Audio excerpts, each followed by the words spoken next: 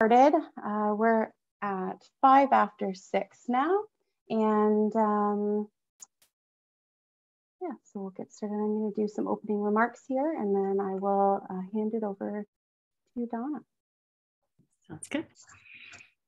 So I'd like to open this session with a land acknowledgement. We would like to begin by acknowledging that the land on which we gather today is the territory traditionally used by the Haudenosaunee, Anishinaabe, and Neutral peoples. We also acknowledge the enduring presence and deep traditional knowledge and philosophies of the Indigenous people with whom we share this land today. Taking a moment at the beginning of our program to make this acknowledgement is an invitation for reflection and a reminder of the gratitude and accountability non-Indigenous people owe to the first people of this land. Land acknowledgements are one step on the path toward reconciliation. Reconciliation is about building relationships of trust, respect, and friendship. It is about acknowledging both the lived experiences of First Nations, Métis, and Inuit people, and the experiences passed down through generations of trauma. Reconciliation rejects prejudice and requires that all those within this country learn about Indigenous cultures, history, and experiences, the dishonor of treaties being a part of both history and current day experiences. YWCA Cambridge acknowledges that reconciliation must include walking with Indigenous peoples as they lead the way. So good evening. Thank you so much for attending our first talk in a series of talks on women in data science. My name is Ashley Locke, and I'm the program coordinator for Uplift. Uplift is our reskilling employment program out of YWCA Cambridge. We're proud to be partnering with Roche Canada tonight to present this special evening session covering topics such as pathways into data science, being a woman in a male-dominated workspace, and how data science is evolving and the careers that it offers. Your questions are welcome, and we will be holding a Q&A following the talk. Please add any questions to the Q&A below on your screen. Please note this call is being recorded. A recording will be available following the session. This will be available via YWCA Cambridge YouTube channel and emailed directly to all those that registered. We'll take a quick poll just now, just to get a glimpse into the room and who's present.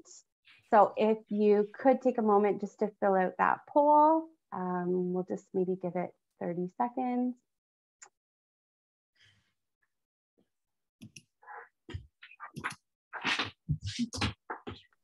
And it just gives us an idea about where the crowd's at, and also, I guess for me, just how many people are actually really interested in data science who aren't currently participating in or working in the data science industry. So that is great. So we'll keep letting that go on. And I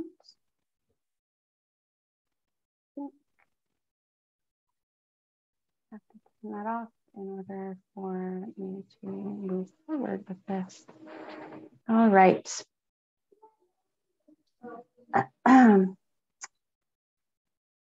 Thank you so much to everybody that participated in that. For some reason, there we go. Now it is my absolute pleasure to welcome to our virtual stage 6 women who are excelling in the data science field. All of these women bring to the table knowledge in the data science field and excel within their industry. I'm proud to introduce our moderator tonight, who has worked diligently to help put together tonight's evening. Donna Jansen is the Director of Evidence Generation and Strategic Collaborations at Roche Canada in Medical and Regulatory Affairs. She's worked for Roche for over 20 years in country, clinical operations, and medical and regulatory affairs divisions in a variety of roles. Her current team is accountable for developing strategic evidence plans for the Roche portfolio, as well as execution of RWD studies and investigator-initiated research occurring in Canada. She has a passion for, and I am so sorry, here we go. Yeah, developing and mentoring people. And it is with this passion that she has led the partnership that the YWCA Cambridge is proud to have with Roche Canada. So without further ado, Donna, please take us into the world of women in data science. Awesome. Thank you so much, Ashley, for the kind words. And hello to everyone, a virtual hello. And we're really looking forward to spending the next few hours with you. As Ashley mentioned, the lovely ladies that you see here are all Roche Canada employees. We are a pharmaceuticals division, but we also have a diagnostics division. And it's definitely a company that I would say is on the cutting edge of data science, innovation, artificial intelligence, and really trying to move the Canadian healthcare and global healthcare systems into the future. So we're definitely looking forward to spending some time answering any questions you may have. We honestly had an overwhelming interest of people that wanted to share their career paths, their experiences.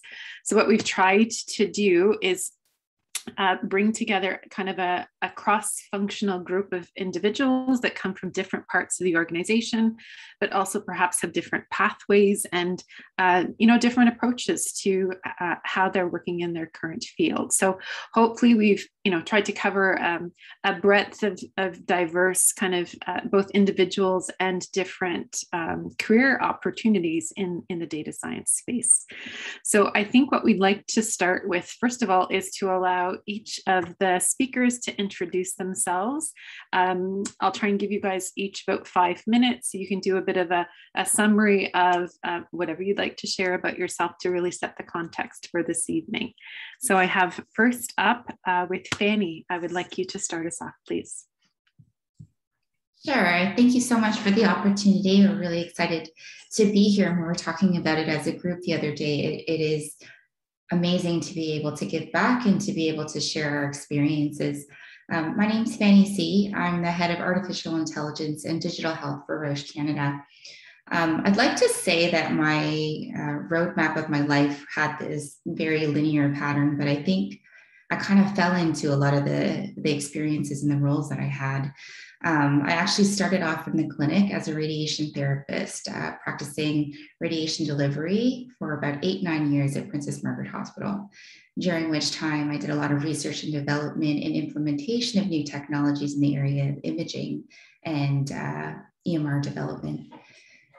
I realized when I looked at all the innovative research that was happening that all of that innovative research wasn't actually making it to the clinic floor, and I didn't understand that. I still felt like people were still waiting in waiting rooms with their clipboards and their pens, and we were still changing waiting times with these paper signs that we would make. And sort of the innovative devices we had were like tape and pencils and styrofoam, and that's what we had at our fingertips. But we saw all of this research happening because we were an academic giant.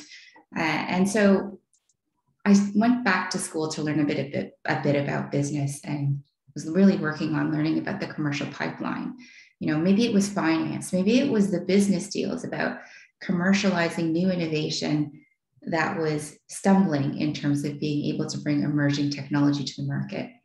So went to business school, learned the jargon. Came out of business school, realized that I didn't know anything about business, but I knew some of the words. So I started working for a multinational in more of the business realm in terms of clinical workflow, implementing new technologies in cancer centers all over the world. And I think that's where I kind of learned about a lot of the major barriers to innovation making it to the market. And it really is a multidisciplinary feat. It's about being able to bring in physicians, physicists, patients, administration, patient advocacy groups, government to the table in order to actually integrate something for the benefit of the system. And so I thought that I could help in the innovation sector. So I ended up going to Mars Discovery District, where I was involved more at the being able to translate some of those academic inventions into the marketplace via startup company creation or licensing deals with other industry partners. That was phenomenal because I had the chance to be able to grow companies as well as act as a venture capitalist in determining which ones would take priority in terms of return on investment. I thought that was really, really cool. And when you look at the amount of brain power in Canada, all of the things that you see in Star Trek or in science fiction movies. It's actually possible. It's just our ability to productize and scale it in the world. And so, you know, I took a stint in the federal government, an arm of the federal government called Canada Health Info Way, because I wanted to be able to take, or be able to learn how to take some of those innovations and implement them at scale, not so much taking the fancy technology and only allowing for a small group to access it, but I wanted to be part of a health system that bred equity and inclusion. So I started working for an organization called Canada Health Info Way, focused on digital health and the deployment of national digital health projects. Phenomenal group, learned a lot about provincial and federal government, and built a number of programs that built the bridges between private and public organizations.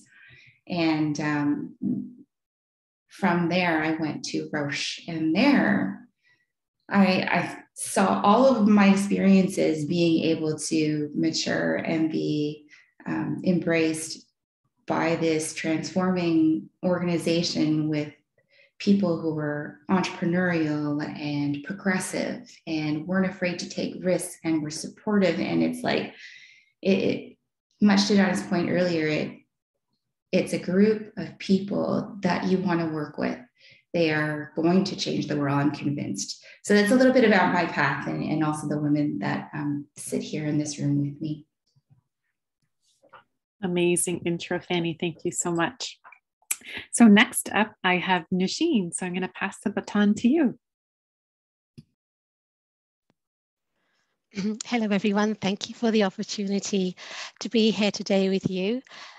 As you can probably tell from my accent, I am British. So I did my undergrad in the University of London in biochemistry. And then I went to work for a DNA paternity testing lab. That was a spin-off company from a university. So I was doing a DNA paternity testing for the Home Office. I spent a few months there, and then I moved to a hospital lab where I did research, and it was a gene therapy lab doing research on Duchenne muscular dystrophy. And then I got a scholarship in the UK to do my master's. So I went back to school and I did a master's in molecular biology and biotechnology. And I went back into the lab. So I worked for a UK government where we did research in genetically modified organisms. And it was at that point, my third lab, that I realized I wasn't a good fit for the lab, and the lab wasn't a good fit for me. What I had envisioned the research to be was not what it was, and I needed to make a change. So this was in my mid-20s.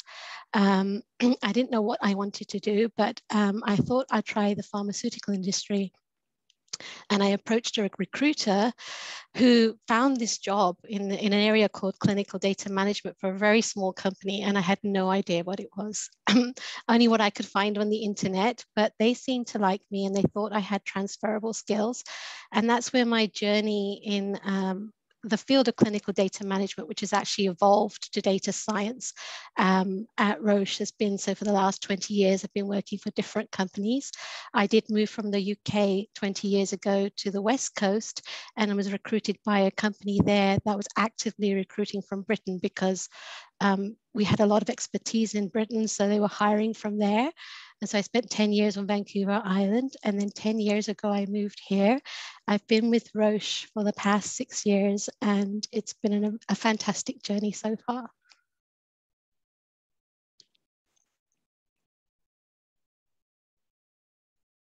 Sorry, I'm sure I'll say many times tonight I'm on mute, so hopefully I'll get the hang of it. Thank you again, Nasheen. Really great reflections on the career path. Okay, so next up, I have Emmy. Please take it away. Sorry, I have the same trouble to unmute myself. So I'm Emmy Cheng. I'm a principal statistical scientist and also project lead statistician and data sciences team lead. And I has been work with Roche for past 5 years, started from working on oncology studies, hematology studies. Now I'm working on the rare disease particularly trying to find a better treatment for lupus, which is a disease impacts majorly women. And every day I feel my work is so meaningful as a woman. And so before I joined Roche, I worked with McMaster University and also St. Joseph Healthcare Hamilton for about 10 years in the academia, like research, help with the McMaster Children's Hospital and their medical department for research and for publication, for their trials, a different type of study. And after 10 years, I just realized, or actually I want a change. I want to see how my work can directly impact on patients' life. And I can materialize those knowledge we accumulated in research. And at that time, Roche opened the biostats section. And so I applied, and I'm one of the lucky ones, got hired. And since then, I enjoyed my work every day. And my career path may be a little bit different. I came to Canada 20 years ago with no hireable skill, I will say, because I was majored in international business, particularly specialized in Japanese. I landed in Toronto, and there's nowhere I can practice my Japanese and find a job. So I went back to school, tried to get my second degree in computer science without knowing what computer sciences actually mean. I started teach you how to use Excel, how to use Word, then I can find an office job. But actually it was a hard math. And then after a year, I sort of combined my computer science skill, and maybe I thought that time I wasn't smart enough to be a crazy computer scientist. So I went to the statistics. And after that, with a undergraduate computer science and statistics combined degree, I was struggling a little bit to find myself where I want to work. I even went to a bank, branch. I want to work on the front desk, but they told me my skill wasn't there looking for. I'm overqualified. Then I went back to graduate school for my master, and for some theoretical statistics, I didn't enjoy it, but I started working my thesis.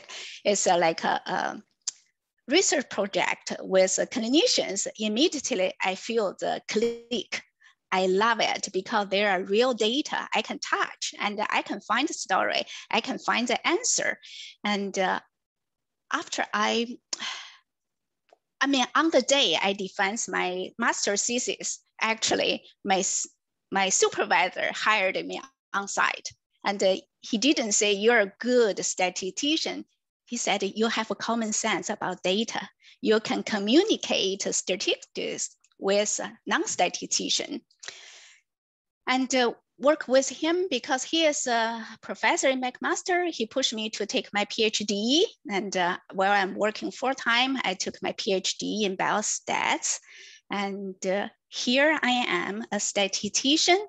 And I think my story just what I want to tell you is, if I can do it without knowing any science, then become a statistician and data scientist, you can do it too.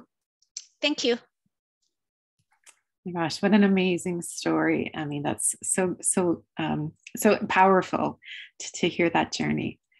All right, next up, I have you, Melanie. You want to share some of your thoughts? Sure. Thanks, Donna. Thanks so much for taking the time to talk data sciences with us this evening, everyone.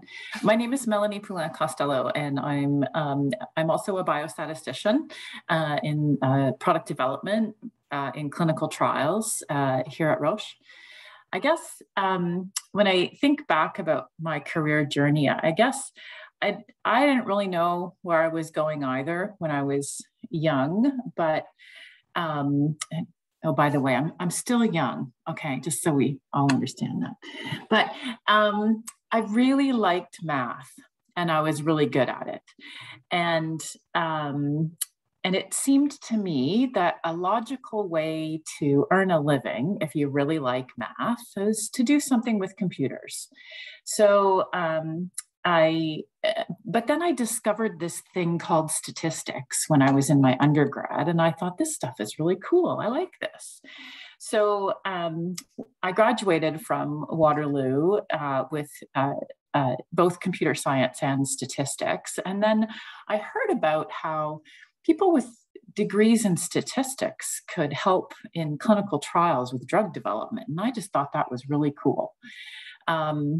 I made my way to graduate school in statistics, also on Vancouver Island, like Machine.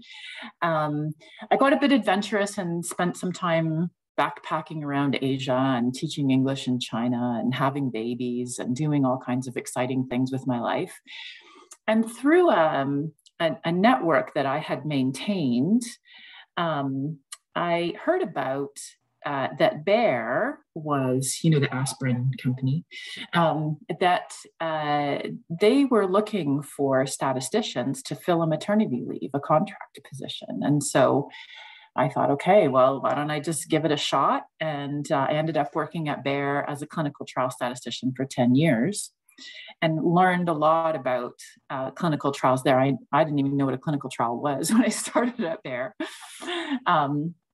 And I've also worked at Amgen. And then I've been at Roche for a little over 5 years. Like Emmy said, biostatistics is a global function. We're actually about 200 biostatisticians globally within Roche. And the company decided to open up biostatistics at our Mississauga site about 5 years ago. And that's when Emmy and I joined. So very fortunate to also be at the right place at the right time. My day job is in solid tumor oncology. And I get the opportunity to work with all kinds of data scientists, not just statisticians, bioinformaticians, and particularly as we go down this route of trying to understand those targeted therapies for cancer treatment, biomarkers. And it's just blows my mind, all the different aspects that data science comes into play in terms of drug development, and that opportunity that I have to indirectly or maybe directly in some cases contribute to the health of patients, cancer patients in particular. It's great to come to work every day. So happy to share my story, and thank you. Thank you so much, Mel. So we're going to pass the baton to Nita, which I know also has a very interesting career journey. So I'll listen up. Thank you. It's a pleasure to be here. I think when we were going to university, there was this sense that you had to have a 5-year plan, and then there was a direct pathway, right? You put one step in front and then moved, in a very systematic way to your goal, and that was considered success. And I think what you're hearing from my colleagues is that in real life, like all of you have experienced, it's not actually like that. For me in particular, I feel like my journey was life circumstances and then unexpected opportunities. And, I couldn't have planned it in the way that it happened. Nor would I have planned it to be able to have the outcome that I'm really pleased with. So I started my my career very early on, or at least the experiences. I got a job in research in a lab, hoping to go to medical school, which of course is an expected outcome for every Indian person that's there. And before I applied to medical school, though, I took a course in community health and realized that it was actually public health that I really, really enjoyed. And so I got a master's degree in maternal and child health.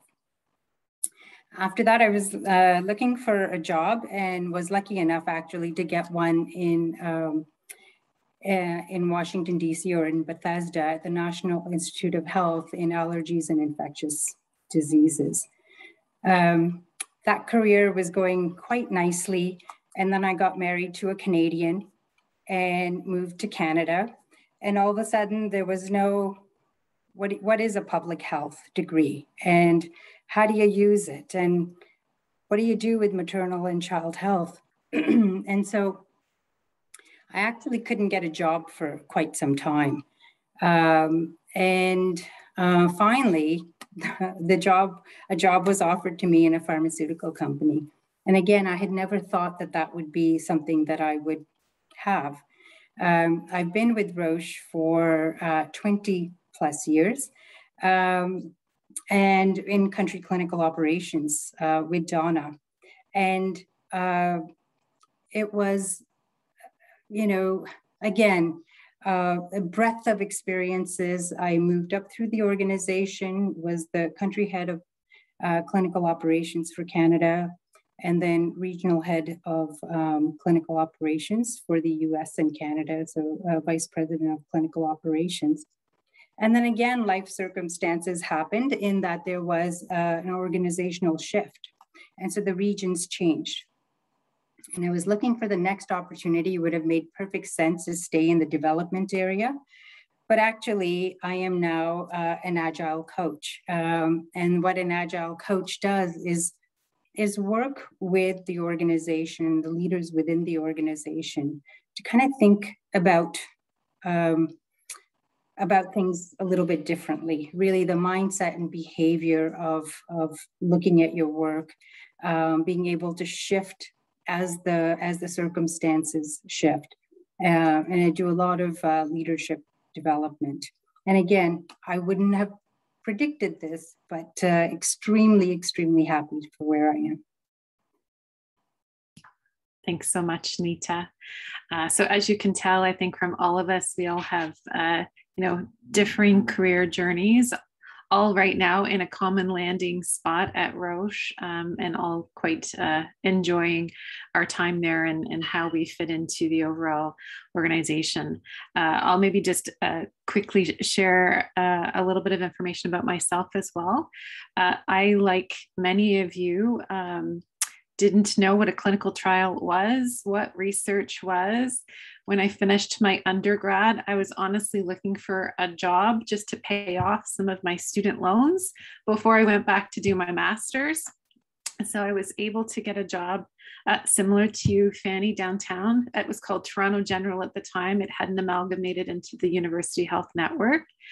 And I split my time. I spent half my time in the clinic. I was an EMG technologist. And then half my time, I was a research coordinator, doing a lot of data entry and assessments with individuals. The physician that I worked for, we did movement disorders and diabetic type of research. So again, didn't know anything about a trial, but certainly learned through that first job that I had at the hospital, and actually really, really enjoyed this concept of, just the whole process of scientifically testing out, is it going to work? And all of the things that go into a trial.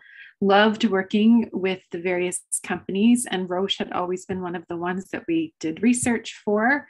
And I made the leap of faith to move from the academic side into the pharmaceutical side and started monitoring. That was my first job at Roche, was monitoring clinical research. So similar to Nita, had lots of different jobs. And honestly, some of the jobs and pathways that took me through, would have never ever predicted where I landed.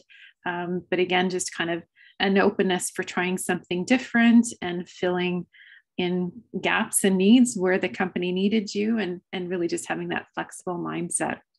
So I ventured into more of the real world data science aspect probably in the last kind of 6 to 8 years. And again, I think a lot of us are starting to see this evolution of the importance of how real data could truly be harnessed. So the value of data that's currently untapped and how that can really help us understand, not only for us as a pharma company, how our products actually work in people, but just overall in, how we leverage populational health. How can we help with, healthcare system efficiency, and again, just making sure that as many patients as possible are benefiting and getting the appropriate care that they need. So it's definitely been a journey that, despite my 5-year plan, none of my plans actually came to fruition, but it truly has been, again, trying to take the opportunities as they come and learn from what I can. So I'm going to maybe start asking a series of questions, and if you guys have additional questions as we're talking, throw them into the chat. We can also do Q&A at the end, but if there's something that that resonates, so you want to kind of deep dive, just let us know. But the first question I'm going to throw out, and this one I'm going to start with you, Nasheen. You kind of touched on it when you did your intro. What is it about data science? What is it that really interests you, and how did you kind of what clicked? I think we've heard that from a few different people, that sometimes things just resonate. So when you're doing your job, what do you love about it? So I don't actually have a programming background. I'm teaching myself R programming at the moment. So that's kind of like a hobby, what I'm doing. My part of the job is data collection, data quality, data strategy, and data delivery. So we use standards in our clinical trials to collect the best quality of data. Years ago, it would be about what was the primary use of the data from the clinical trials. But now I'm actually doing research. So the data that we collect and that we've collected over the years, it has so many other uses, secondary use. And, you can use analysis on it for further discovery, for further insight. And I always wanted to be in research, and this type of research really appeals to me much more than what I was experiencing in the lab. And I also really love science. So I was a bit of a science nerd at school. I did used to say to myself very ambitiously as a child that I would find the cure to cancer. Well, I think that's not going to be the case, but I have been working on cancer trials. So I've been in this field for many, many years, but my skills have constantly been evolving as the technology advances, as this industry advances, this discipline advances. I move along with it. And so I find that I'm actually always learning. I've always got growth. And it doesn't have to be this particular industry. It doesn't have to be the pharmaceutical industry. From what I'm seeing, it's happening in every industry, whether it's finance, retail, the automobile industry. Data science is just such a powerful tool. And I want to be there at the cutting edge while these discoveries are being made. So that's how I feel about it at the moment.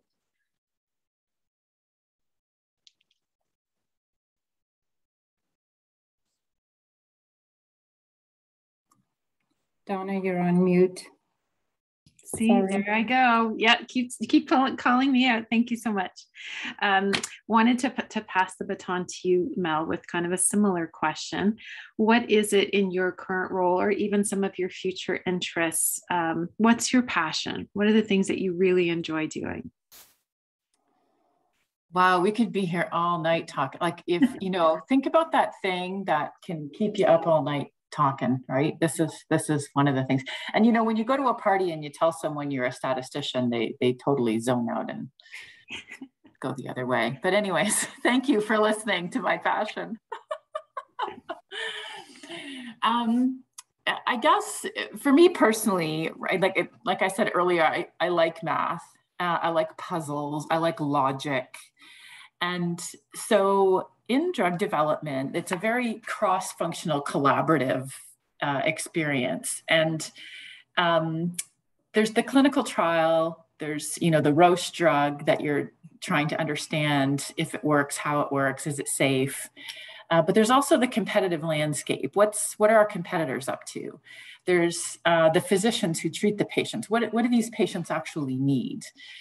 Does this, you know, if this is an IV drug versus a tablet, what, you know, how does that impact the patient? Lots of those types of questions. So there's so many pieces that need to come together to decision making in clinical trials, and we're all human, and humans are messy. So you know, you have lots of opinions and you have lots of ideas from really, really smart people. So you get on a call like this, and ideas and opinions are going around, and smart people are answering hard questions to help us understand everything. And I guess the part that I like, the role that I play as a statistician and as a data science, is to bring that element of logic and hopefully objectivity. We all have our unconscious biases, but as a statistician and data science, to say, okay, well, what does the data say? How is the data speaking to us? What's the evidence?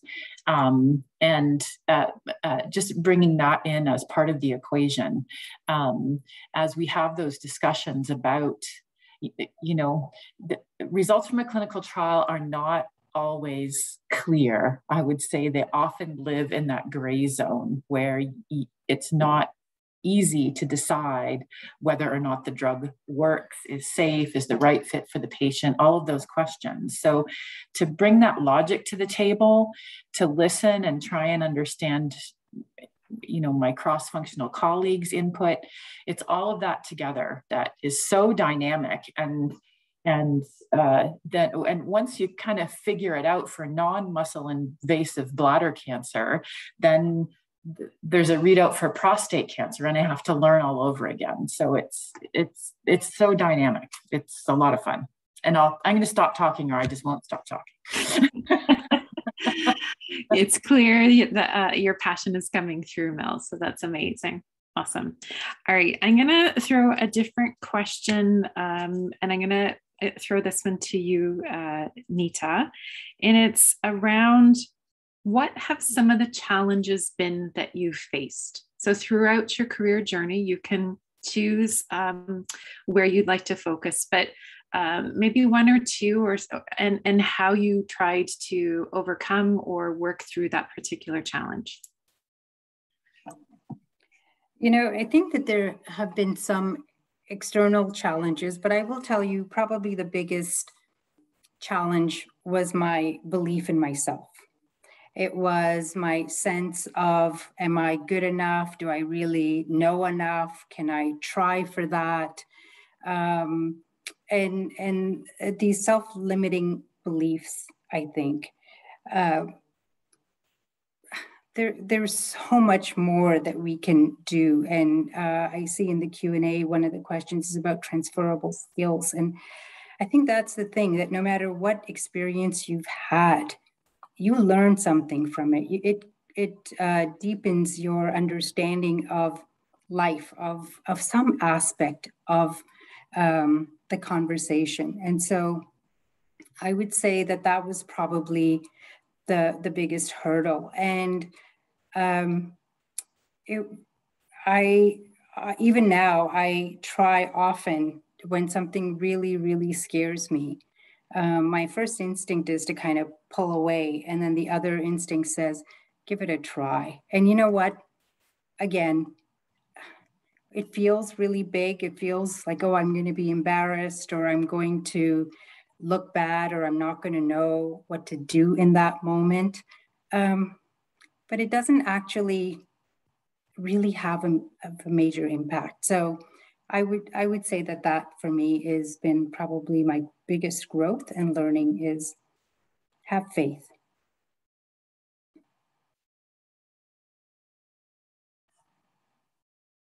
Great. There we go. So maybe just continue on that question that started around the transferable skills. Fanny, I'm going to pass this to you, because I know that you have been busy building a brand new team over the course of the last year. So yes, there's the technical kind of pieces, but what are the, I would say, like more mindsets, behaviors, that aspect? What do you look for when you're trying to kind of build, especially in a newer, I guess, innovative field that you're supporting right now? I think from a transferable skill set that I look for are people who are within a growth mindset, people who are always open to learning new things and having this ability to be vulnerable in situations such that they can say, you know what, I don't understand that part. Can you explain it to me? I know this part. This part I don't know so much. So why don't we work together? Why don't we complement each other instead of competing with each other at times, right? And I think that type of us versus me mentality is something that is propelling the most lucrative and progressive projects and organizations forward. I think the other thing to consider is common language. I find that at times, no matter what organization you go to, there's a certain level or a type of speak. And when we're talking to different people, and we know that there are so many different disciplines or market sectors that are important to convene and engage in order for the health system to become efficient and effective, the ability for us to speak in a way that's tangible, that's relatable, that is easy for people to understand and hold on to, really determines whether or not we will progress. And we see it all the time. And this is sort of just an anecdote, but go to some data science conferences. Let me preface, I love data science, but there's some conferences you go to and it's just highly, highly technical language. And then you go to another conference and it's very clinically focused.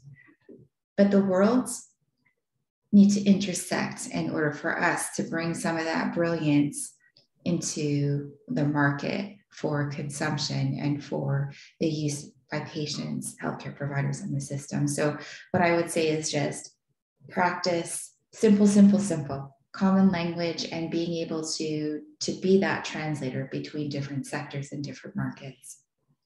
That's awesome.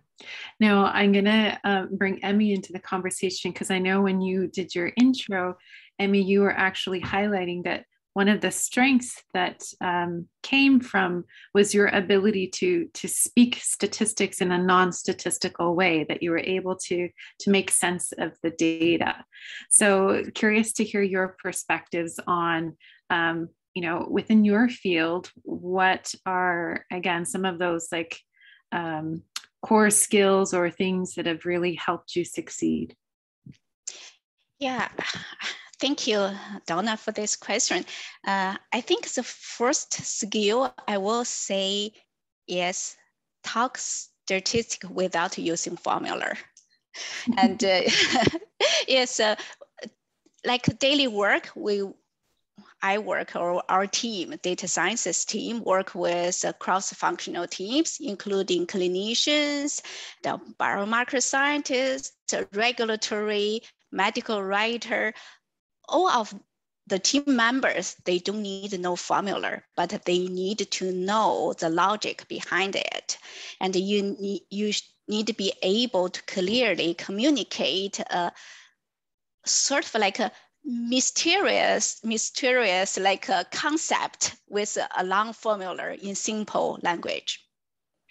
And that's a way, then I will say communication is the key to work in a collaborative way with all the smart people from all over the world in the organization. And another is collaboration. And you need to build up your network and to be able to know when you need help. Obviously, you won't know everything, who you can reach out to seek advice, to get the help, and then bring that back to the team to make the important contribution. There's many other skills, but I will leave that to my colleagues. Awesome. Thank you, Emmy. So definitely hearing some themes around communication, teamwork, that open-mindedness, trying new skills, growth. So thank you guys for so far a really rich conversation. So I'm going to maybe pitch the next question to you, Nasheen. And it's really around, you know, we talked about some of the challenges that people have faced. I'm actually going to flip it and ask, what have been some of the opportunities or unexpected surprises? So things that you didn't necessarily plan for, but perhaps they happened. So one of the experiences that I've never forgotten is actually early in my career when I worked for GlaxoSmithKline. I approached my manager, and I was doing clinical data management in a phase 1 trial over there, but we didn't do international trials at that point. So it wasn't something that was happening, but I asked for the opportunity. So I said, if we ever did international trials, would you please consider me? And I think about 6 months to a year later, we had a suite of 6 trials being conducted in Beijing, China. And my manager remembered what I said. And so it came my way, and it was absolutely, at that time, something very unusual. I got to travel to Beijing. I got to meet my colleagues in China, and it was such an amazing growth opportunity because I asked for something that didn't actually even exist at the time.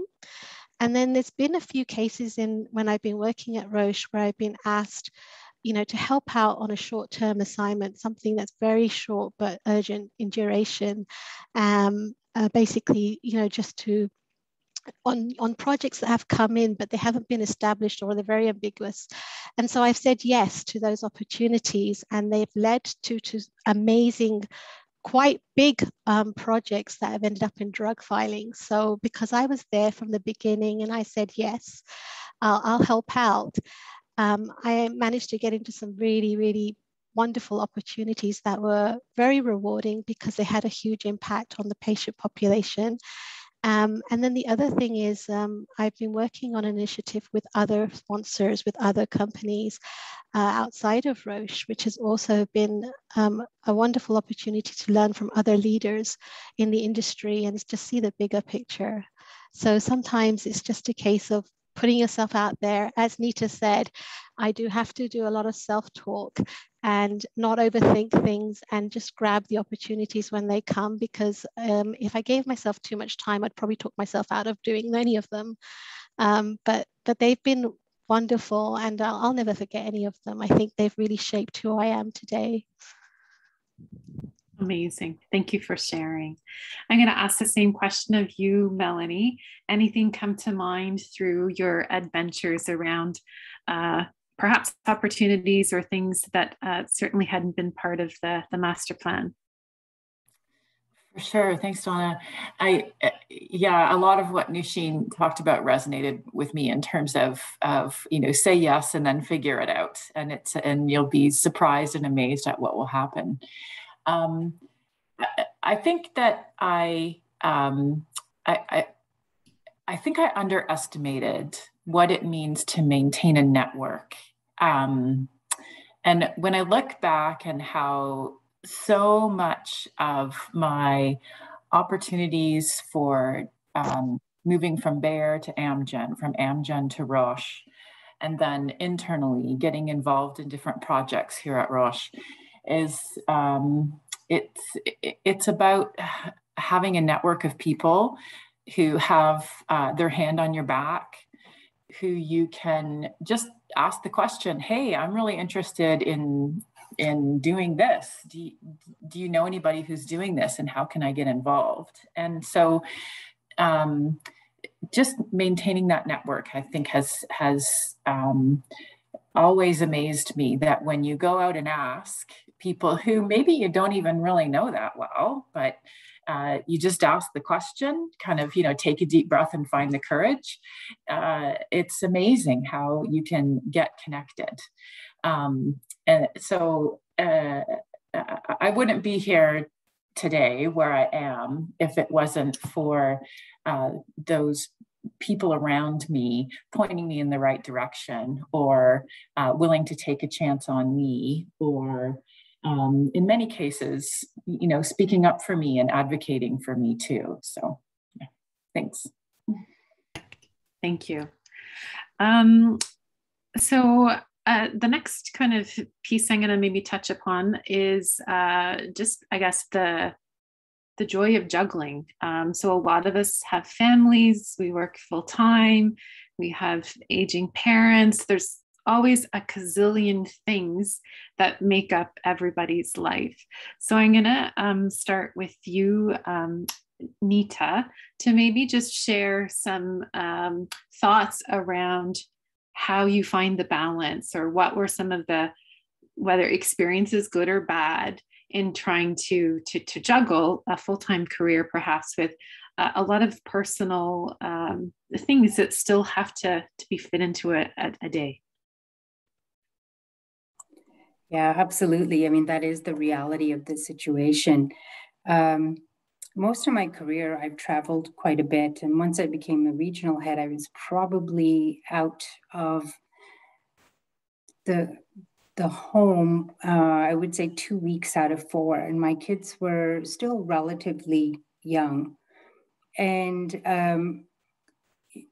there were absolutely times when I was questioning my own sanity, as well as whether I was doing the right thing for my family. I remember a particular story where I had been traveling pretty much nonstop, and my daughter, I was actually in Europe, and she called and she said, "Oh, I just made it to the next level of the speech competition, and you're going to be there, right, Mom?" And I looked and I saw that I, in fact, was not going to be there. And so I said no. And then she started crying, and she said, "Oh, it's okay." And at that moment, I just realized, what was important. So I canceled that meeting so that I would be there. And I think it's part of it is that it's not perfect. It's never perfect. And not to have that expectation, but to not allow things to fall to the ground either. You have to remember what's important.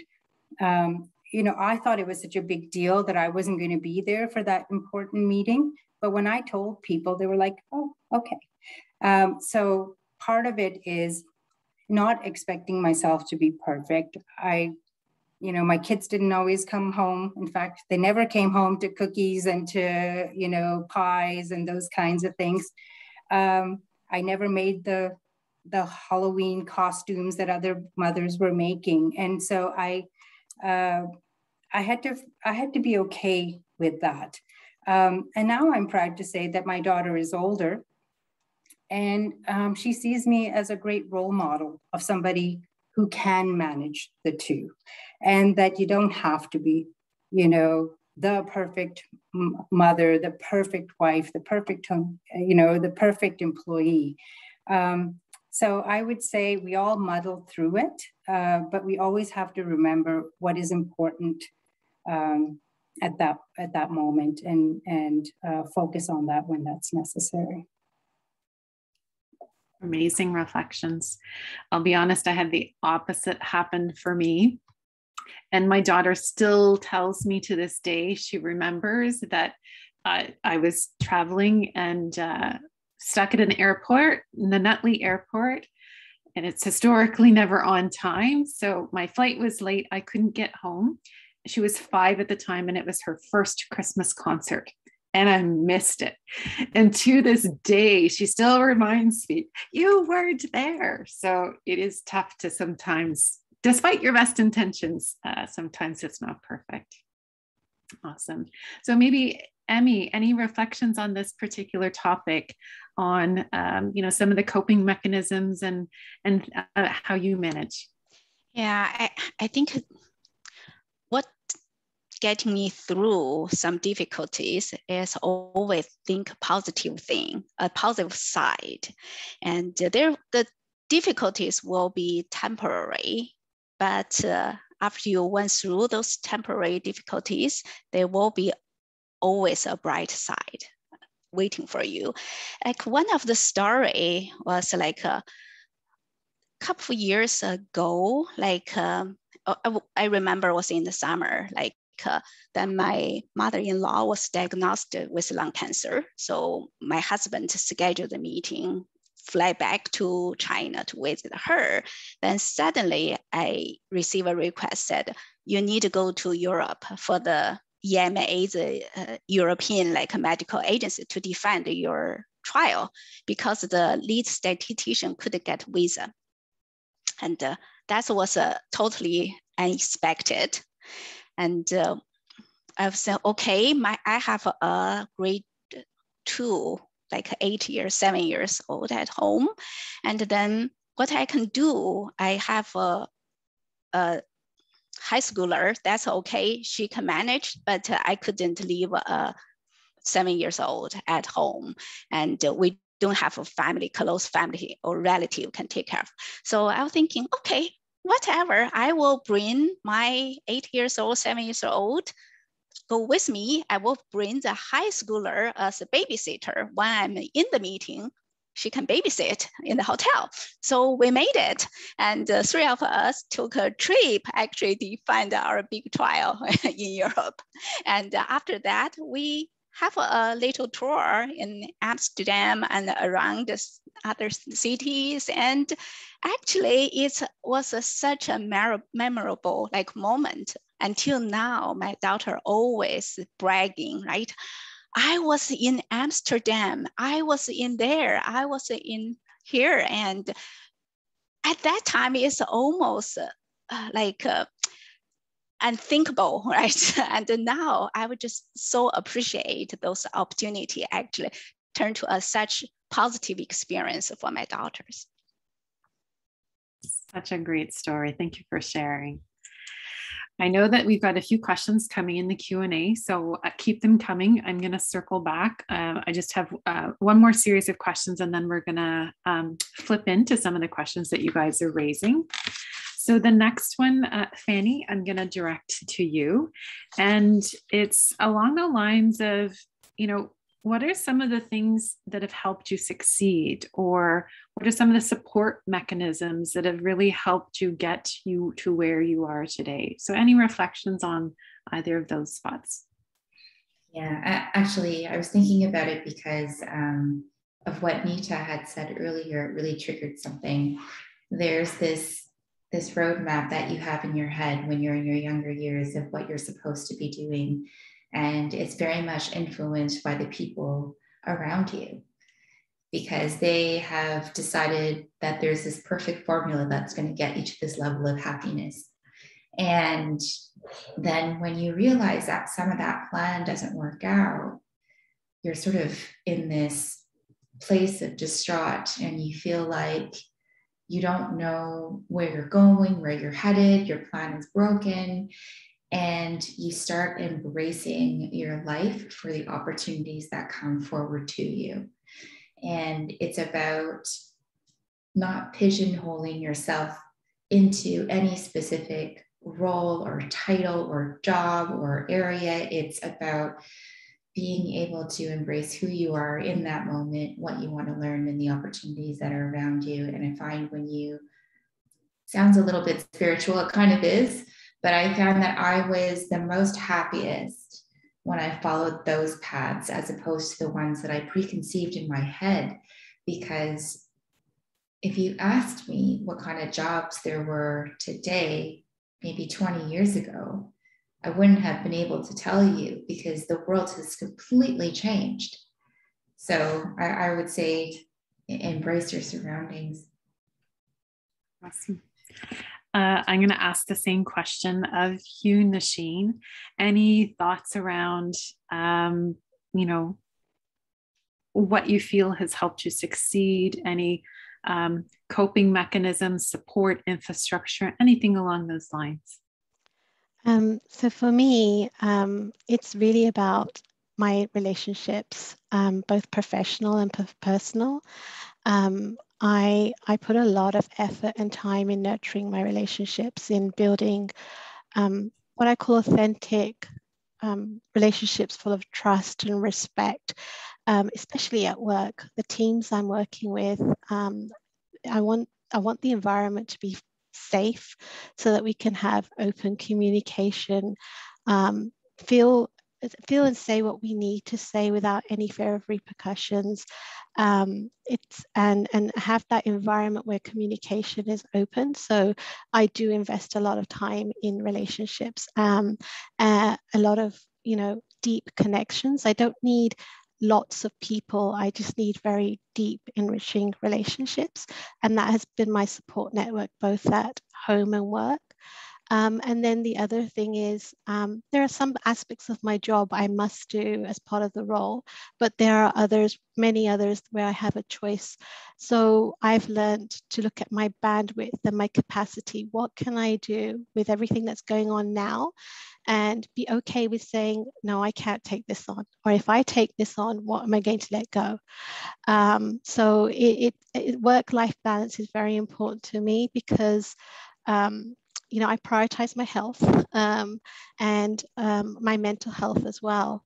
So, and keeping things in perspective, when I was younger, if anything went wrong or any failure occurred, it felt like the entire world was collapsing on me and it was all my fault. Well, I've learned to be okay with things going wrong now. I've learned to be okay that not everything is going to go the way I planned, and that's okay because a lot of things did go the way I planned. And I learn a lot through the things that don't go right. There's lessons learned, there's things we can share and do better next time. It's not the end of the world. So my perspective, my mindset is very important in terms of how I succeed and how I move forward. And I think that's made it very enjoyable for me when I work with teams that I really feel that deep connection with. Amazing. Thank you. Thank you so much. Okay, so we're gonna maybe tackle some of the questions that are coming through, and I still have a few more questions, but let's maybe shift. So I know there's a couple questions or themes around, what's a typical day? How do I get started? I feel like all of us come from very different backgrounds, so we could probably give you each a typical day. But I'm gonna maybe start with you, Mel, if you wanna talk about a typical day from a stats lens, perhaps, or pick whichever lens you want, to be fair. Yeah. Lots of lenses to choose from, that's for sure. I guess when I hear that question, I'm inclined to say that there isn't a typical day. As a statistician in clinical trials, a clinical trial takes many years. So, as a statistician, you might not, you'll move in and out of clinical trials. You might not be on the same clinical trial for the whole duration of the trial, right? So I guess maybe what's typical about the day is around communication, cross-functional communication. And then on the other side, there's that heads down, getting work done. And so as a statistician, you're always on a cross-functional team. There's always questions and problems to solve and meetings to attend. And doing it like this, we don't even get any muffins. I don't know, that's no fun. But communication. But then another part I really enjoy about being a data scientist is that it's just me and my laptop, right? So whether that's doing some coding, whether that's looking at some data, whether that's reading publications to understand the disease area, whatever that is, it's that quiet time where I'm, just heads down working. So I think that the tasks themselves really vary and differ depending on which project you're focused on that day. But those two elements of, and some days it's all just communication and meetings and answering questions and asking questions. But But I think on a weekly basis, there's time where you have to take that heads down time because that work is just as important, sometimes maybe more important. So other than that, a typical day for a statistician, I think also, it involves kind of being the bad guy because, oh gosh, how do I explain this? So lots of times you get so excited about your data or so excited about the prospect of having a new medicine to help patients. And then the statistician comes along and tells you, oh, okay, that's nice, but you have to pay attention to these issues over here, or you need to increase your number of patients and then it becomes unaffordable. And so there's an element there of, you got to have some thick skin to be a statistician. You have to be able to stand up and speak the truth and bring that objectivity to the table. I think that is probably almost on a daily basis as the statistician coming and just speaking up. And we often like to talk about how, as statisticians, we need to push back because we need logic to prevail. So, love it, and you're a very nice bad cop. I quite enjoy it. So maybe Fanny, I'm going to also ask this of you because you work in a different aspect of the Roche organization where it's really more around the innovative new technologies and how that perhaps will integrate into our operating models and our business opportunities. So maybe a few thoughts from your perspective on, I know if there's not a typical day, but things that you might want to highlight.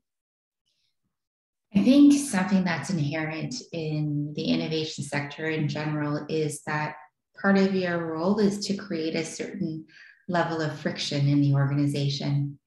And it's part of your job to have people think about new situations that they may not have already encountered, or new paths or new ideas that may seem so far from the actual day-to-day of things. And that's not always an easy conversation to have. I mean, there are people who embrace new ideas and the possibilities and the optimism, but then there are people who are also, trying to be realistic about things and what is actually implementable. And so there's always this push and pull between what could be and what is. And I think it's that you need a certain amount of resilience to be the first one out, to be the one who champions an idea that many people may not understand or have yet to fully be educated about. And that just takes time, but it doesn't always feel good. It feels good after, right? Like when things kind of finish and you can point to it and it's like, wow, look at what we did. Like, look at how we were able to propel and realize some of those amazing visions that we have. But you do have to practice the thick skin and the resilience, and you do have to fight for what you think is good for the system.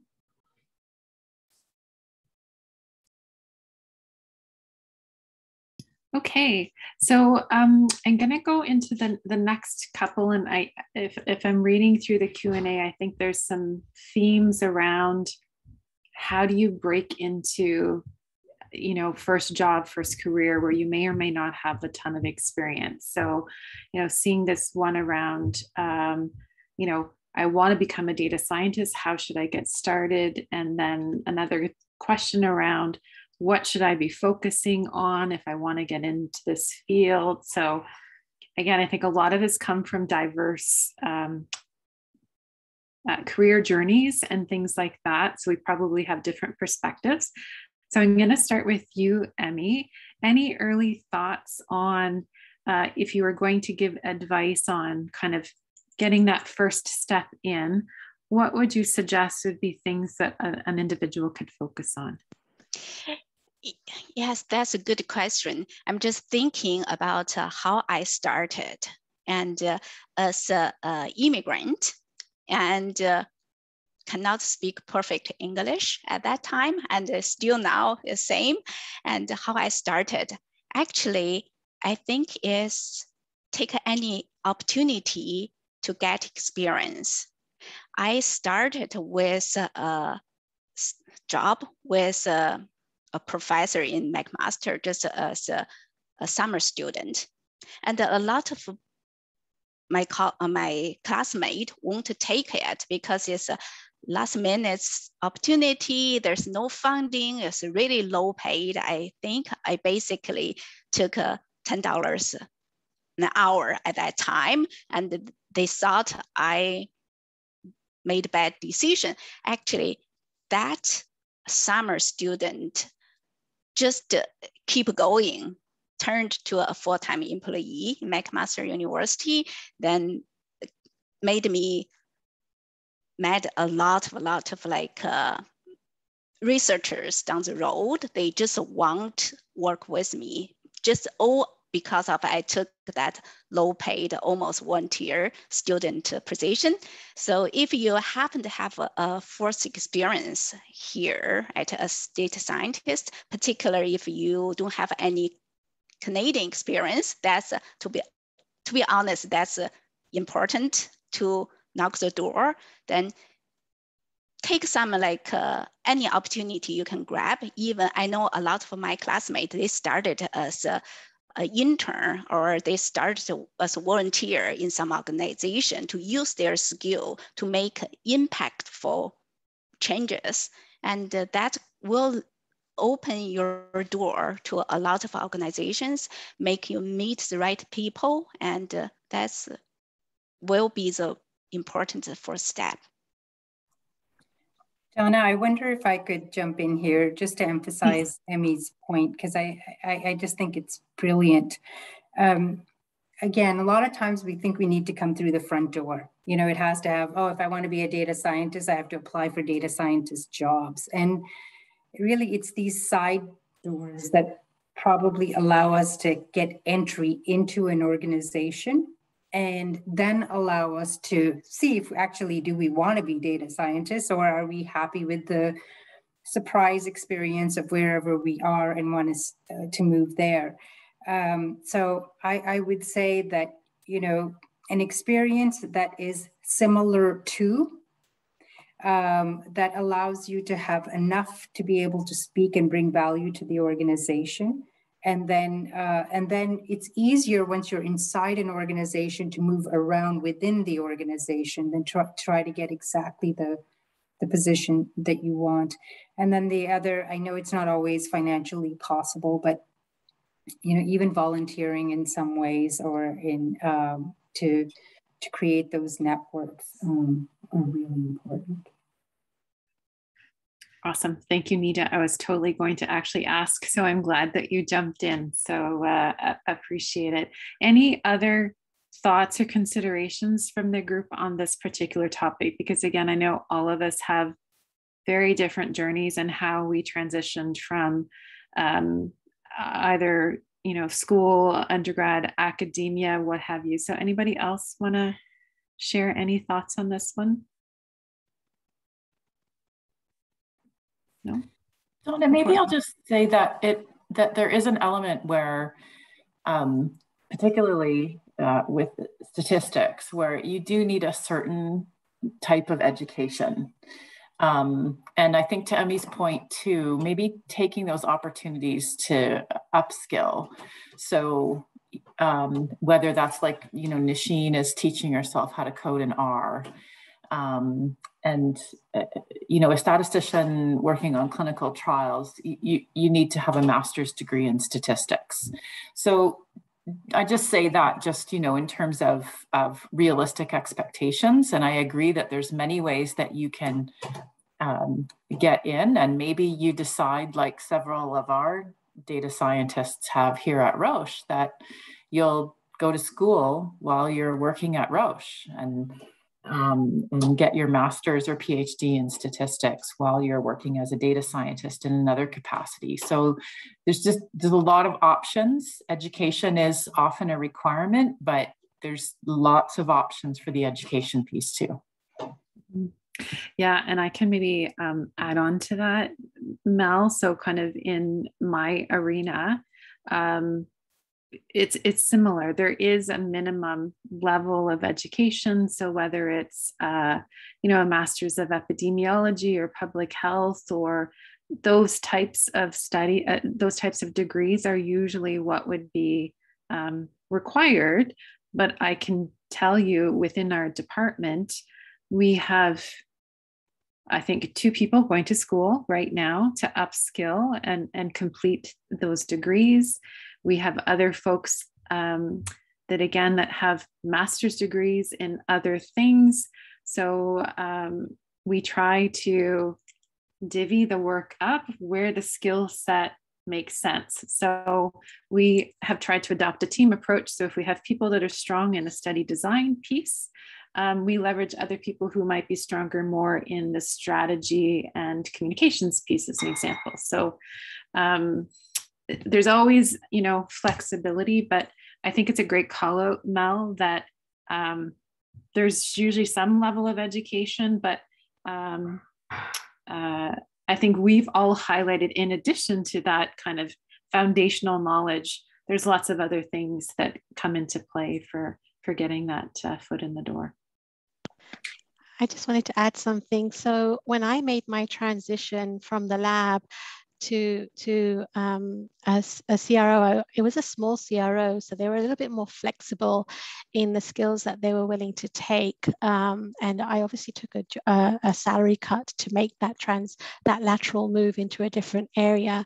But there could be, like Emmy said, there could be some smaller opportunities for smaller companies who might be a little bit more flexible in getting you through the door and getting some experience, because that first opportunity that I got helped me to get into a much bigger company later on. And I also even took a 5-year career break to raise my children and was very rusty. But there was a company out there that saw my potential and my employment history, and they took me back on. So sometimes there are companies that are willing to open the door for you to start. Maybe you have to start a little at the bottom before you can move where you want to be. And that was my goal, just come in at the bottom, open the door and see where I could land. So it's not impossible, because we're here in front of you showing you that we can be done. Thank you so much, Nasheen. All right. So just again, flipping through the Q&A. So picking up, there's one question I think I'm going to have to defer. So one question around explaining our IT program at Roche. And I'm not an IT expert, but I can definitely take that one back and try and get a little bit of additional context on, again, IT can be a pretty broad term. So we have a lot of things under that function, but we can certainly provide a little bit more detail as a follow-up. So maybe Ashley, I can work with you to provide some additional context. So I feel like I'm going to have to hold on that one. And the next one down is, what are common titles for entry-level roles? So if I'm aiming for data scientist, what could be typical entry roles that I could be looking for? So I feel like this might also be a good of a group discussion, because I think we are all coming from different aspects of the organization, and we're only one aspect, right? We're in the healthcare sector. There's a gazillion other sectors that a data scientist skills could be leveraged, but we can certainly take a crack at a healthcare perspective within the pharma. So I'm going to maybe start with you, Mel. Any early thoughts on typical or job IDs that people could look out for? I guess my first reaction is don't get too hung up on the title, right? Like if they're asking for a VP or a principal or a senior, like that's probably a good indicator that that's not an entry-level position. Just the title of data scientist might be a good place to start.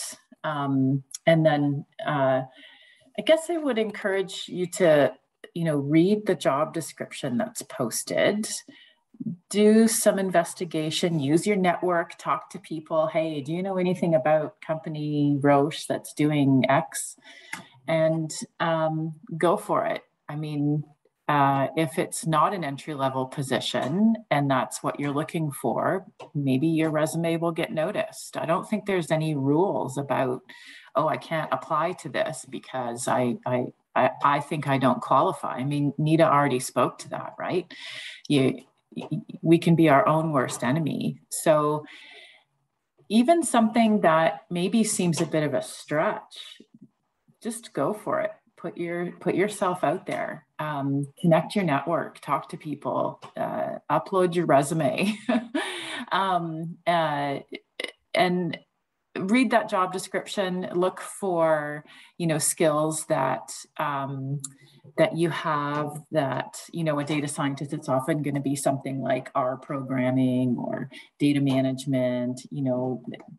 Look for those skills, but also look for maybe skills that are transferable. Maybe you haven't worked in the pharmaceutical industry before, but you have other skills that you would want to highlight.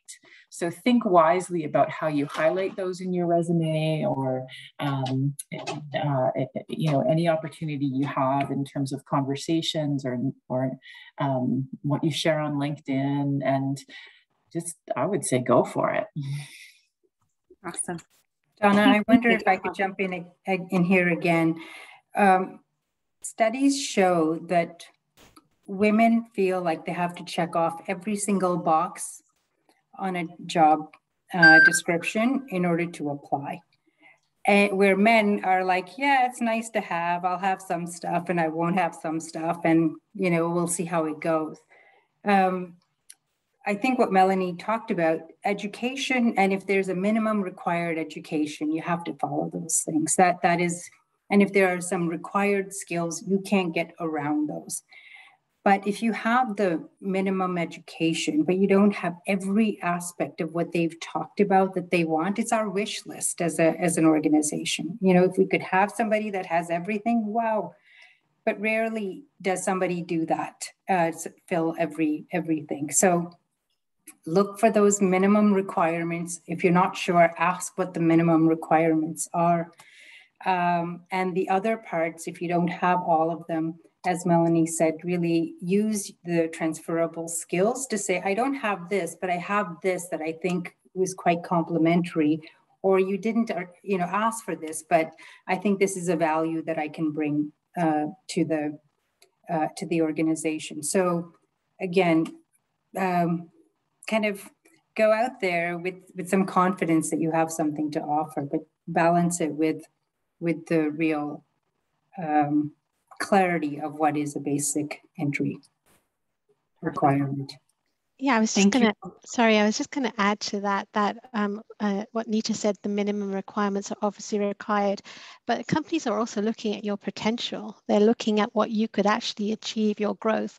So if you can show that when you go for an interview, or when you're having a discussion, that's what they're looking to, because they want to see how much you can grow and your potential as well. And it's a good idea to have some introspection about yourself and see what you've achieved and what you want to do and your passions, and let that come out.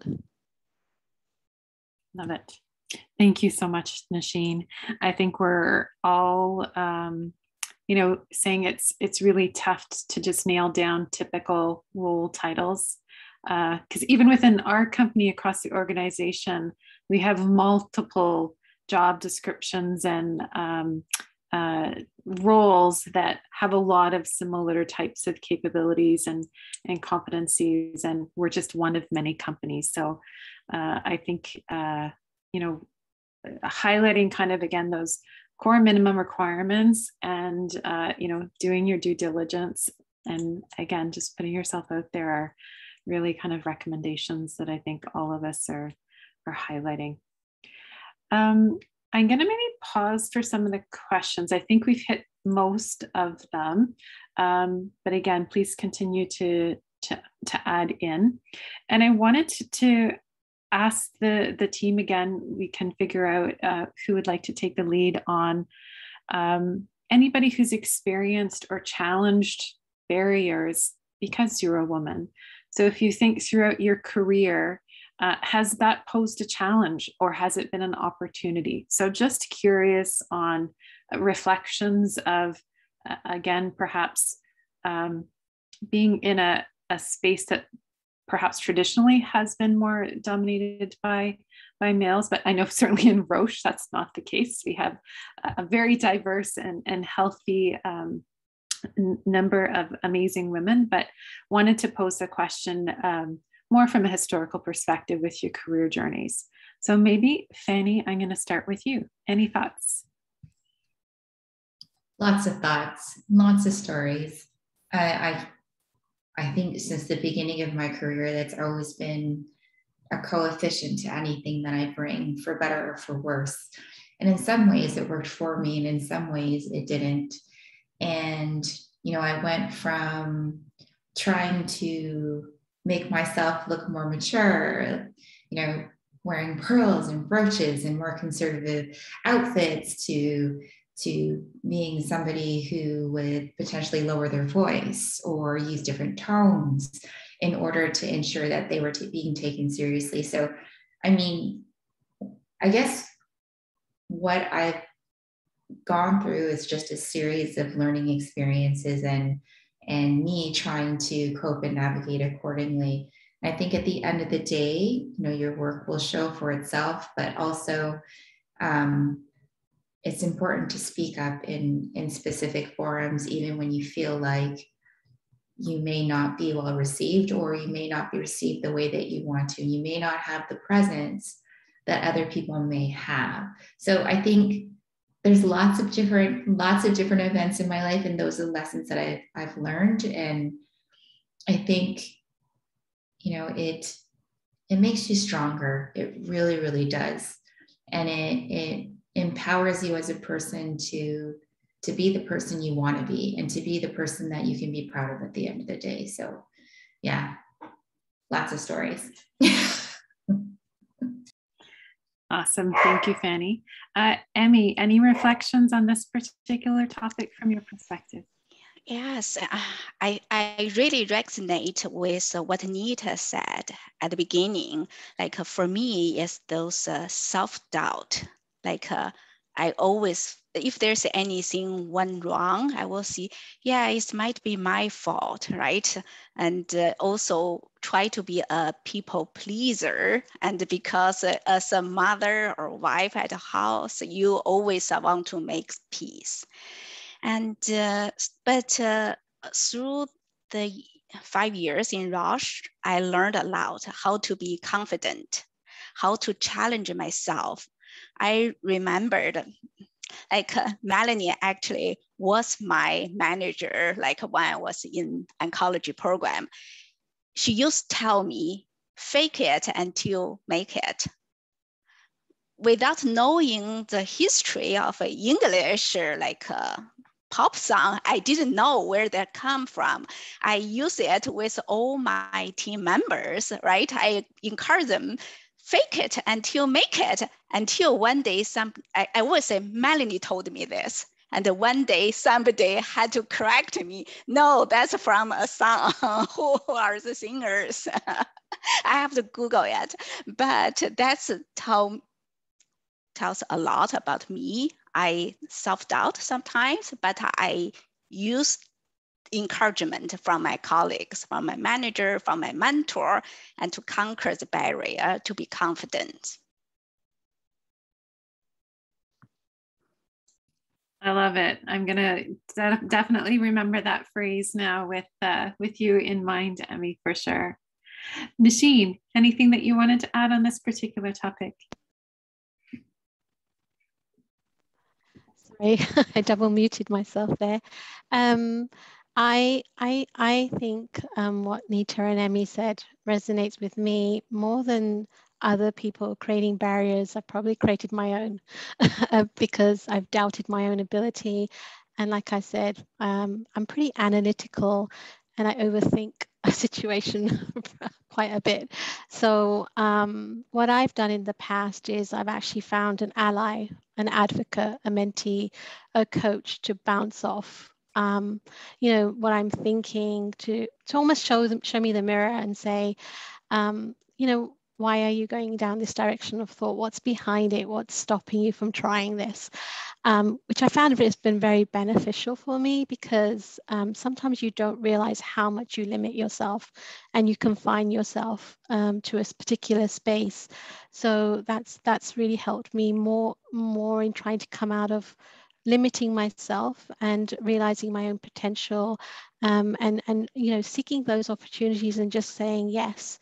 The worst case scenario is it doesn't go according to plan, but you'll learn something from it, probably more than if it did go according to plan. So I've done a lot of work on myself and what I call my self-critic, taming that voice. So yeah, that's what I'd say. Awesome.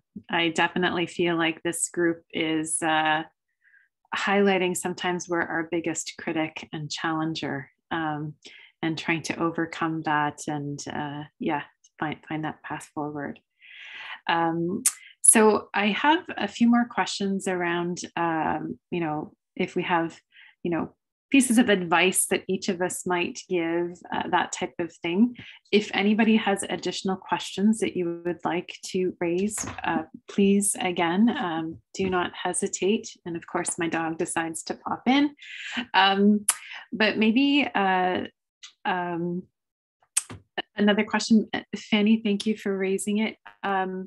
Let's maybe talk about future proofing. So we've talked a lot about kind of current state and what we're doing, typical day in the life, that type of thing. But maybe let's do some crystal balling and think about how we can set ourselves up for the future job, whatever that might be. And I know certainly here at Roche, you know, the evolution of the healthcare system and how data technology can really have improvements that keeps us up at night, and we do a lot of kind of you know, forecasting and consideration. So Fanny, I'm going to start with you. What are some thoughts around that particular topic? I think it's part of the reason why I posed the question is because I think it's a super interesting question. It's one where all the traditional titles and roles are starting to melt away, and there's all these new types of jobs that are coming up. And you have to take into consideration all of the things that are changing in the world. There's this huge availability of content at our fingertips every day, right? So it's no longer what you know, because everybody has access to the same information.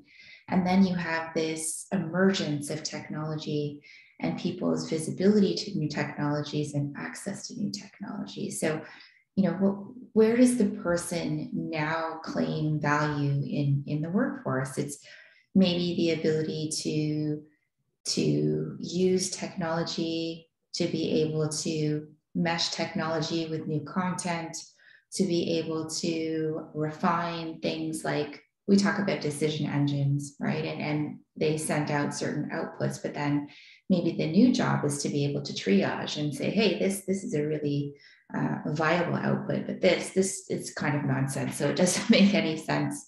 So it's not so much the coder that I see anymore. It's sort of the synthesizer of all of this information. So I think that would be a good thing to think about moving into the future. Love it, for sure. It's kind of making sense of all of the outputs, the chaos, the data. What does that actually translate to? And we'll still need people to do that. That will probably not be automated. So great reflection. Any other thoughts on that particular topic? Again, through the different lenses that all of us bring to the table. Any other reflections on that one? Perhaps I would say being comfortable with the lack of clarity.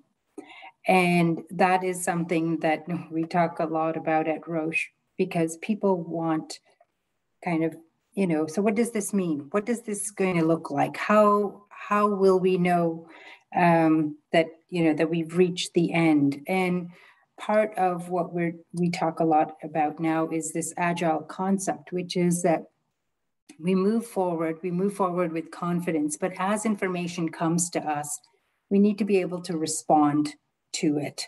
Or sometimes we need to, envision, as Fanny has said, a future that actually doesn't exist right now. And so there's no clear pathway, and that you're going to get into a lot of, there's going to be people that are going to push back. There's going to be people that don't agree with you, those kinds of things. But allowing that curiosity and that openness, and not needing such structured way of thinking and learning and success, the less you kind of bolt those in, the better. It allows you to maneuver and to be wherever you need to as the organizations and companies and technology and the world changes. Perfect. Thank you, Nita. So I think there's one new question that's popped up. Again, it speaks to the challenge of again, trying to get that first foot in the door, and how can you, try to focus the right education or certificates or support or, technical competencies to allow you to get that first piece of experience. So anybody want to take this, again, depending on different facets? I know there's a plethora of coding and programming, so I'm not sure any one is better than the other, but any thoughts, Mel? Did you want to reflect on this one? Yeah, and maybe it overlaps a little bit about thinking about that future state, because 5 years ago, the pharmaceutical industry was immersed in SaaS. And now we as a company, Roche, have shifted to using R. We still use SaaS, but if we're hiring a programmer, we're looking for R skills. And we've partnered with YWCA to do some different work within R to standardize things. The FDA is very open to having a submission done in R. People are starting to ask about Python. So it's hard to predict what the programming language in 5 years will be. Right now it's R, which is nice because it's free. You can go online and find all kinds of stuff with R for free. In terms of, I think the question talked about maybe different certificates. I think that maybe it's like what's already been said, that if there's a program out there that maybe can help just expand your network and help you get that foot in the door, maybe have an internship with it, why not? Like, give it a shot, right? I don't think that it's hard to say what the future state's going to be, but the more you can upskill technically, the more you're going to be able to contribute, right? I just think of all of the automation that we as a company are doing with clinical trials, and writing documents, automating, having those documents written. And even as I've been exposed a little bit to that world, it's like there's some things going on in that space that around documentation automation that I just could never even have imagined would need to happen, right? So that's just one example. I think about how the use of artificial intelligence and reading the scan of someone's eye to assess their disease severity, and using AI to do that rather than a qualified radiologist to do that. So I would encourage folks that if data science is your passion, to continue to upskill and to stay on top of technologies.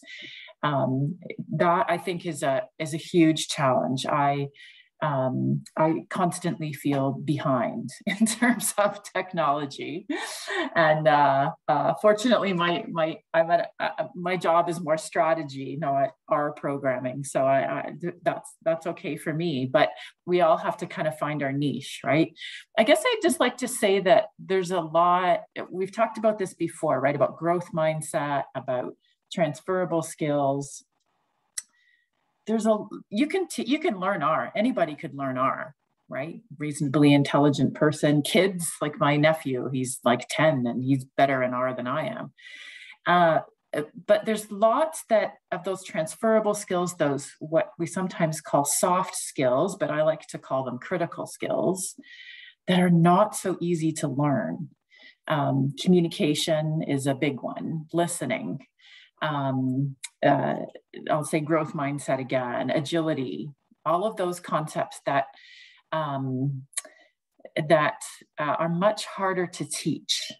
Maybe take some time and assess yourself and think about those more critical skills as well as the technical skills.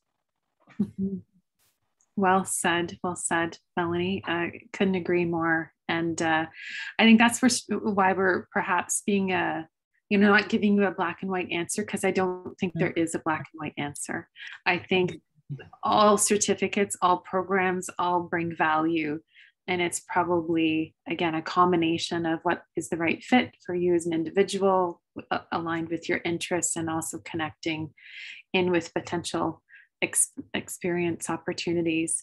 And, the whole kind of technology piece, I think, at least for us in pharma, Mel, you had a great example around the imaging example. We have some work going on that's trying to use NLP, natural language processing, to extract free text from medical records. So again, to help curate and standardize data sets and make it less manual. And again, the possibilities are endless. So again, I think it really does come down to the areas or things that you find interesting and passionate. Chances are you're going to be able to find a job. You just may have to be a bit creative about where to look and how to make those connections. But honestly, I think there's just so many opportunities that it just may take a little bit of research. And again, sometimes it's connecting the dots and finding the fit. So I know we're kind of coming up towards the end of our hour, and I wanted to give everybody a chance maybe to kind of give one last kind of summary, and looking for everybody to think about, if you had to give one piece of advice for people coming into this space, what would it be? So you can take it to whichever lens or thought perspective. And I'm going to start with you, Nasheen, to start us off. So what I would say from my own journey is that be a lifelong learner. I feel that my skills in the beginning of my career are not the skills that I have now. They've really evolved, and I've had to learn. And I think I will continue learning for the rest of my career journey. And the other thing is, I think, be your own advocate, be compassionate to yourself. So when things don't go the way you expect them to, be okay with it, and so that you can be more solution orientated and remove those roadblocks that you're creating for yourself. That'd be my advice. Amazing. Thank you. Fanny, I'm going to let you go next. I would say the one thing I would do is to embrace the moment and embrace who you are at the moment that you're feeling it. And don't be afraid to do a complete 180 in your career. You can have 5, 10 different careers in your lifetime, and you will have all these different lenses to contribute as a result of it. So it's okay to be brave and make switches in your life. Awesome. Thanks, Fanny. Emmy, I have you up next. Yeah, I will say, with an open mind and open heart, to embrace any changes and believe in yourself. Well said. Mel, I have you next. That is wow, it's hard to add to all this greatness, I got to tell you. I think it's important to remember that your career isn't separate from your life. It is your life. You're going to spend an awful lot of time at work, and you want to be in a place that brings you joy, that you feel passionate about, and that allows you to go to those other parts of your life, your children, your spouse, nature, family, friends, Netflix, and enjoy those parts too. So don't compartmentalize career, job. It's a journey, and you're never going to arrive. I don't think so. I haven't arrived yet, and I don't expect to, because it's just this constant journey that is my life, not just my career. Love it. I think certainly for the last 2 years with COVID, it has certainly highlighted the intersection of work and personal. Nita, you get to finish this one off. Thank you. I would reiterate what everyone else has said. To add, though, I think there are no make it or break it moments in your life. And so don't judge yourself too harshly. You know, the path that you didn't take, the job that you didn't apply for, the job that you applied for and didn't get. Some of the best things that happen unexpectedly, and they happen because you didn't actually get what you thought you wanted, but got something else, and it shifted you into a very different area. So I would reiterate, you know, what Nasheen said too, is about be kind to yourself. I understand that there must be stressors, and that desire to get going and to get the job, and it feels so hard. Stay open, try a variety of different things, be really creative in how you go about doing this, but ultimately, you know, just keep trying, and I think I speak on behalf of all of us, is that we really wish you well in that journey.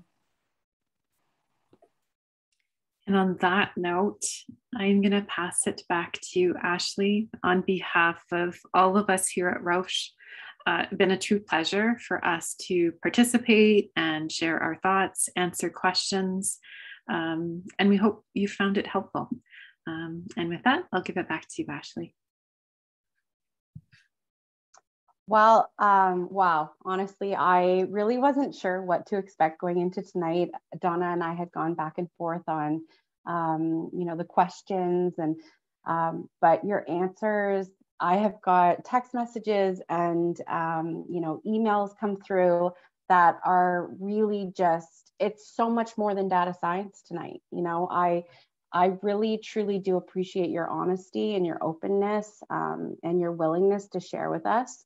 You know, the Uplift program at YWCA was created for moments like this, where we could share, you know, lived experiences of other women who are in business and industry. And it's applicable, you know, for any position, women in any position, not just data science. So I thank you so much for that. I thank Donna for all of her time and effort in putting together this evening with the YWCA Cambridge. It's been an absolute pleasure working with you and working alongside you. And thank you so much to all of our amazing speakers tonight. You really did amplify what our program is and what we represent. And I just thank you so much for bringing your knowledge and your openness to the table tonight. So also, thank you to all of our attendees. Of course, this night wouldn't have went on without folks coming in and wanting to hear what everyone has to say. So thank you so much for your time. We respect your time and really do honor and appreciate you being here tonight. I hope you took from it what you need, and if you have any questions on our programming, you can always drop me an email or go onto our website. And this program is offered through funding from FedDev, and also in affiliation, we have a partnership with YWCA Hamilton, who is our program lead. So thank you to them. And yeah, just thank you so much to all of you. I really do appreciate it. And I look forward to hopefully furthering the connections and moving forward with what we've learned here tonight. So thank you. Thank you. Have a good night. Thanks again. Take care. Take care.